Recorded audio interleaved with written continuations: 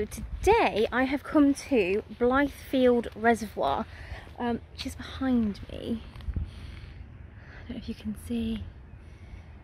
Absolutely, this place is absolutely massive. It's so big, it's actually got a road going over it, so it's massive. Now it isn't public accessible, so you can't get onto the water, and I don't think you can get close to the water. It's owned by Staff's Water, so you can't get down onto it. Just try and just sort of, there you go, you see a little bit.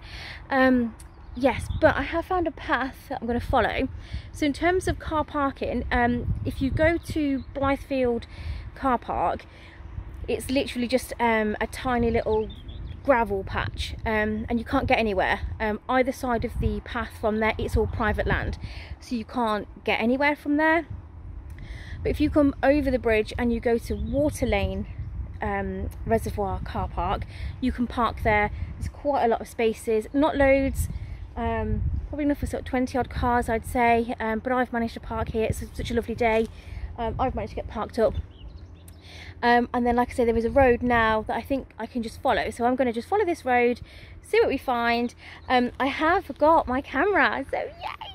I finally have a camera. I have invested in the blog, and I have brought a camera, so hopefully we're going to get some awesome shots today of some decent wildlife. Yeah, so we're going to head out along the reservoir, see what we can see how far we go, you know, sort of map the walk out for you guys, and yeah, we'll see what happens. So join me for this one. Let's see what we can find. Okay, bye.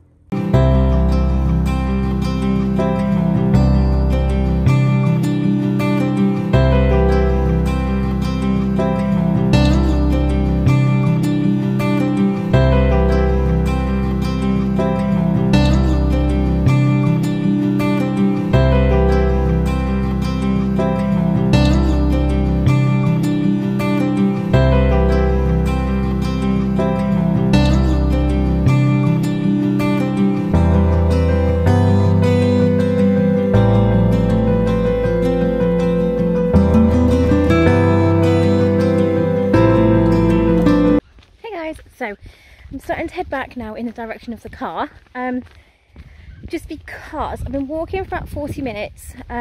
So I followed that road, and I have just followed it and followed it and followed it.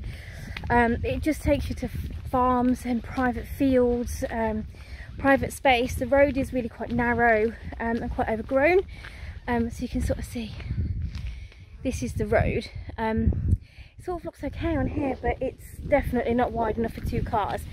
And there's not really any passing places, so if there was a car coming, I wouldn't really be able to get out of the way, not very easily. There's a passing place coming up here. This is the first one I've seen. So you can't get anywhere near the water, or near the edge of the water. The road doesn't follow the reservoir round, it just leads further away. So I just sort of checked maps a minute ago, just sort of see where I was going, and I was heading towards the nearest village, so just ages away from the actual reservoir. So I've given up on that one. I had a little look on maps just to see if there's any way of me getting any closer, and there just isn't. There's not a path or a road. It sort of looks like there is. It looks like there's a narrow path that leads around the top of the reservoir, which is where I was sort of trying to head to. But that looks like it's going to be private. It's really narrow, really overgrown, so I think it's private. So I'm doubling back.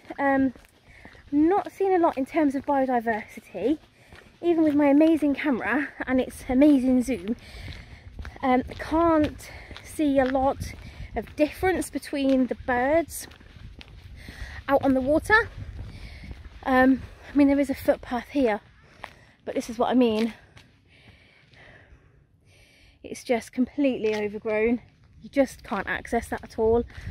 It's the first actual footpath I've seen, and it is just so overgrown that there's no point really trying to head up there. So what I would say is that if you wanted to come here for a walk, don't bother. Yeah, probably not the best place I've been to so far for a walk. It's just a road, just hedgerows. There are some grasses, there's some bracken here. It's not really a lot of anything really here.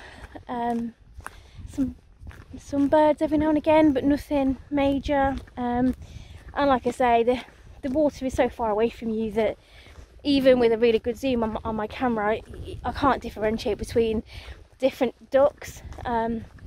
Could be anything, I could be looking at anything. So I'm just going to head back to the car, chalk this one up to experience. It wasn't a walk that I'd sort of noticed. I just took a chance on it, looked on Google Maps and had a little look for just a nice big body of water that I could go walk around. Sorry, I'm bobbling you all over the place, I've just realised. Yeah, and just sort of thought I'd come here, and it just hasn't really turned out to be the sort of walk that I thought it was. So overall, I wouldn't really recommend this as a walk to really come and do, not like the other ones that we've sort of visited so far. So yes, chalk this one up to experience. Yeah, so I'll try and get some good photos, try and get a few things sort of put on the written blog, but yeah, not the best one. Okay, so see you on the next one. Hopefully the next one will be better. Okay, bye.